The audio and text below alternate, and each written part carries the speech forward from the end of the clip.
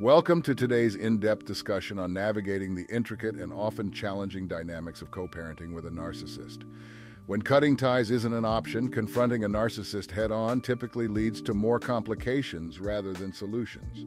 So how does one effectively manage and counteract the manipulative tactics of a narcissist in such a delicate situation? Our focus today will be on a strategic approach I term the 5 Ds. Deflect, disengage, decline, document, and decide to be your best version possible. 1. Deflect. Mastering the art of deflection is paramount when interacting with a narcissist. This skill is essential for safeguarding yourself against their psychological manipulations. Deflection is more than just ignoring their words, it's about not internalizing them. Recognize that their criticisms and provocations are reflections of their own internal turmoil, not an accurate assessment of you. Visualize a mental shield between you and the narcissist, ensuring that their negative energy is reflected back at them. By remaining unresponsive to their provocations, you effectively starve them of the attention and drama they seek, diminishing their power over you. 2. Disengage. Disengaging involves a conscious withdrawal from the narcissist's provocations. It's about establishing and upholding strong personal boundaries.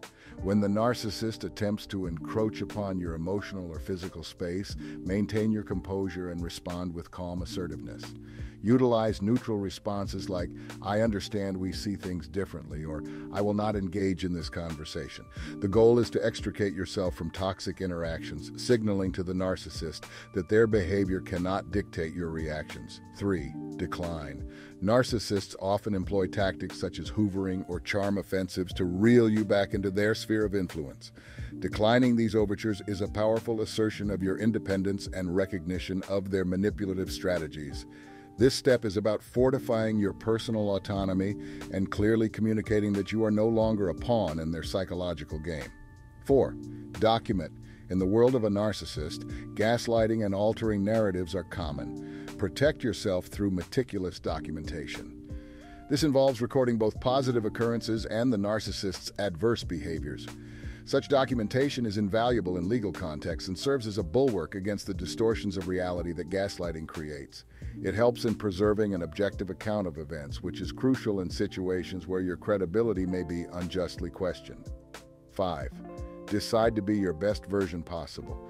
This final step is a commitment to self-empowerment and emotional resilience.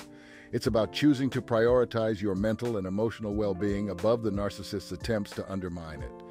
Cultivating self-love, self-respect, and self-confidence is key. Stand firm in your self-worth and refuse to let the narcissist's demeaning behavior impact your self-perception.